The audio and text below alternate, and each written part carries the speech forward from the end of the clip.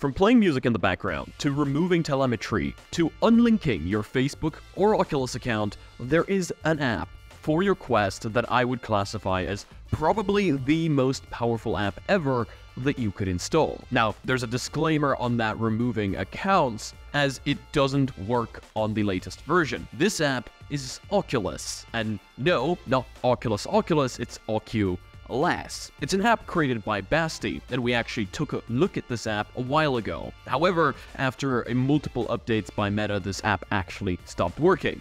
But that doesn't mean that Basti and others stopped working on the app.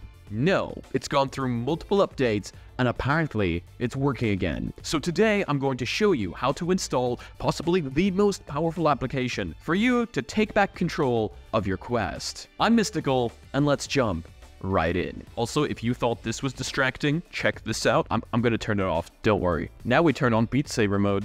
So, the application was originally created to stop Meta's telemetry, essentially meaning to stop Facebook from spying on you. However, it was later on expanded to allow you to use background audio playback, which is of course a feature that isn't available on Meta's devices unless you have the Quest Pro, and it will hopefully also be available on the Quest 3. However, in case it isn't, you should be able to use this app in order to get it, as this app essentially just works on all of Meta's devices, meaning you can use it on the Quest 2, Quest Pro, and I think Quest 1 as well, which also means you should be able to use it on the Quest 3. Now, as with all of these projects, you will require developer mode enabled, as we are installing an external APK, meaning that you will need a method of installing APKs. Whether this is an Android phone running Bug Jaeger, which I have a video on right up here, or if you already have a file explorer or some means of installing APKs on your device, which I also have a video on right up here. However, I'm going to show you this with the easiest possible method, as not everyone has a file explorer on their Quest.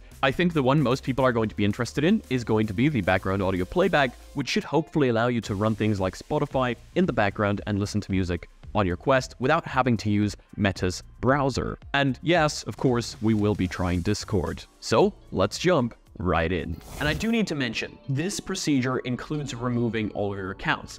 This is permanent, and by that I mean you can get it back only after a factory reset. That, and also I've found that these accounts tend to come back themselves after a couple of restarts, including the Meta account. As if you can't get the Meta account back, if you can't restore it, some features might be unavailable depending on your system software version. But proceed with caution and at your own risk. First of all, you will need to download the latest Oculus APK. At the time of recording, it's 1.5.0, and the link will of course be down below. So to download it, you just press on the .apk file right here on GitHub. Yes, this is all open source, and then that will download the file. Now that you have the file downloaded, you will need to install it somehow. We are going to do it through SideQuest. So with SideQuest on, we're going to grab the Quest, turn it on, and plug it into the computer. Now with the Quest plugged into the computer, it will show up in the top left of SideQuest. In case it doesn't, you may need to accept a prompt inside the headset. Then in the top right here, we're going to click Install APK, find the APK file that we just downloaded, double click on it, and this will install it through SideQuest. Okay. Now that we have the Oculus application installed on our Quest, we can put on the headset and head over to Unknown Sources. So heading over to Unknown Sources, you want to go to All Apps, press on Search Apps, go to All, and then head over to Unknown. Here you will find the Oculus application. So if I just click on that, and here you have all the options that you can work with. And to enable the rest, you will need to enable device ownership. The first thing you will want to do once you're in Oculus is disable Oculus Companion Server.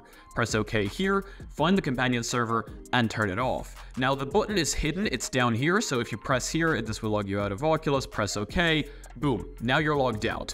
Now what you will want to do is you will want to remove/check accounts. So pressing on this, press OK, and this is that permanent part. So you're going to want to remove every single one of these accounts.